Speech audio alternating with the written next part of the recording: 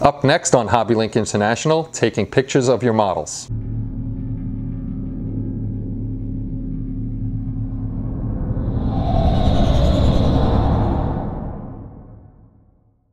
Hey everybody, it's Kenny Conklin from HobbyLinkInternational.com and welcome to another YouTube video. Today we're going to be talking about taking pictures of your models, and just to get it out of the way, I am not a professional photographer. I do my pictures quick and dirty, but we got emails and private messages about how I took the pictures because people wanted to take basically the same pictures I am, so they have a cleaner background for their pictures that they submit to the site or they submit to any of our contests, and also for our YouTube live streams. So I'm going to take you through that today and show you what we do.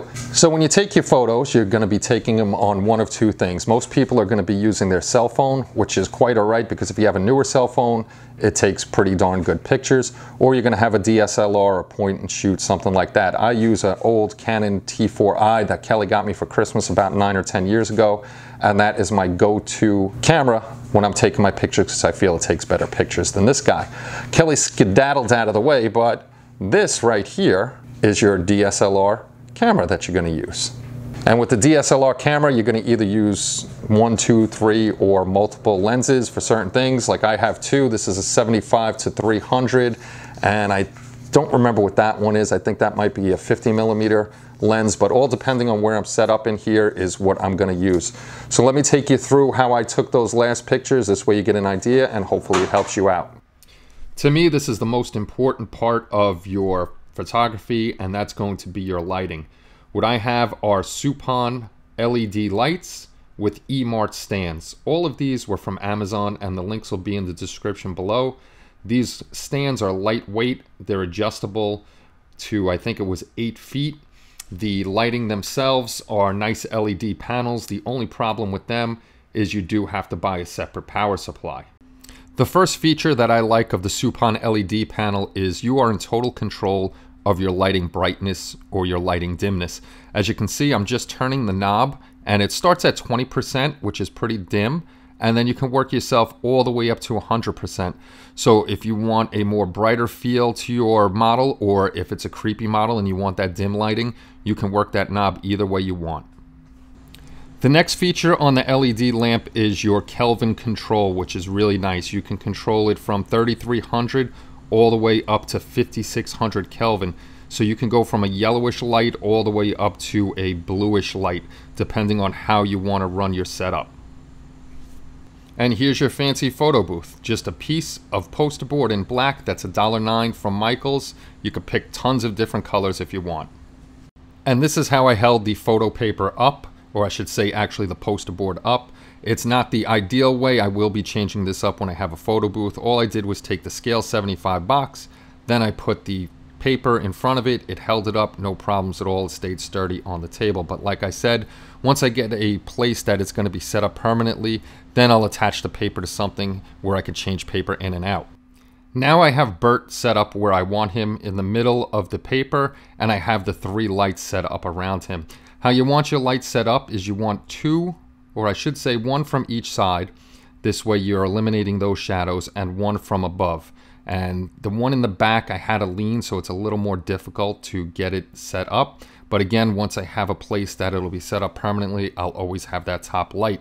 These lights were all set to 4400 Kelvin because that's the temperature of lighting I wanted for Bert, so he would look a little bit better in the pictures. And here's Bert all cropped into frame. And this is what you saw in the pictures that I posted on the community, Facebook, Twitter, everywhere. It all really comes out nice with the lighting. Now this is an important step when you're taking the pictures. Make sure when you're taking the pictures and you're all set up, your camera's in place, make sure that you're not moving your camera, that you're moving the model underneath the lighting and snapping over your pictures. Another thing would be good to get, and I don't have it yet, but is a remote control for your camera that you can hit the button and snap it. This way you don't shake your camera or get a blurry picture that way. And as you can see, this method is also good for other types of models, just not a little figure. You could put your big figures under here, starships, anything you really want. It's all a matter of lighting and getting that background nice and clear. You can also use this technique on your boxes. Just make sure you take off that cellophane wrapping And you're gonna wanna move either your left or right lamp more towards the front to get rid of the harsh shadow. Because of the dimensions of the box, you may not be able to see the front so well. Just play with your lighting just a little bit. These three pictures, I wanted to show you what lighting can do. This is at 33, 44, and 5500 Kelvin. And you can see how the light plays with the colors, it plays with the background. So you have to set up in your area for how you want that picture to be taken, like I was saying. It also depends on the mood of your picture, if you want it brighter, dimmer, but this is what the Kelvin can do for your pictures, depending on how you want them to come out. And this is what I'm shooting on now. It's a Canon Rebel T4i. This camera's probably 9 or 10 years old, like I said. Kelly and Kenny got it for me Christmas a while back. But it still does the job. It's a little funky on things I have to do, but it works, and you saw the pictures. One of the main things that I can't stress enough is make sure that you have a tripod for your camera. It is going to save you a lot of headaches trying to stack books or keep it on a table or hold it in your hands and be shaky. A tripod is of the utmost importance when you're taking pictures. And also, if you can, if you're using a DSLR, make sure that you get one of the little remote controls, because even pressing the button on a tripod can make that picture shaky and blurry, and you don't want to end up doing that. And that's one of actually my next purchases.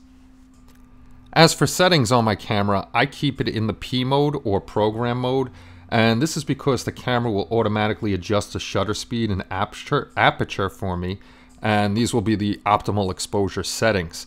I could put it in auto, but autofocus will automatically focus for me. When you're in the P or program mode, you'll still be able to focus on the points that you want to focus. So if you want to just do his head, or like I did on the skeleton warrior, I focused in on his axe and so on and stuff like that. So that's why I keep it in program mode. Unfortunately, like I said, I'm still a beginner at photography. I do want to take some classes to learn more about f-stops and shutter speeds and all that other good stuff that goes into taking photographs. This way I don't have to leave it in a certain mode and let the camera do things for me. And this is a picture of the monitor on my Canon Rebel T4i, and this is showing me that in program mode the camera took the picture at 1/60th of a second, which means it's letting the most amount of light in to make the picture brighter, and the aperture was set at 5.6. So I still have to learn all these things, and if you're interested in taking pictures, there are classes online that you can take. I'm hopefully going to find one around here that I can go to a hands-on class, but if not, I'm going to start taking more classes online because I want to learn more about how to set these up for the maximum efficiency for the pictures that we are taking. So that's it on how I take photographs of my models. Hopefully you enjoyed it, hopefully you found it interesting, and hopefully you'll incorporate it into your pictures.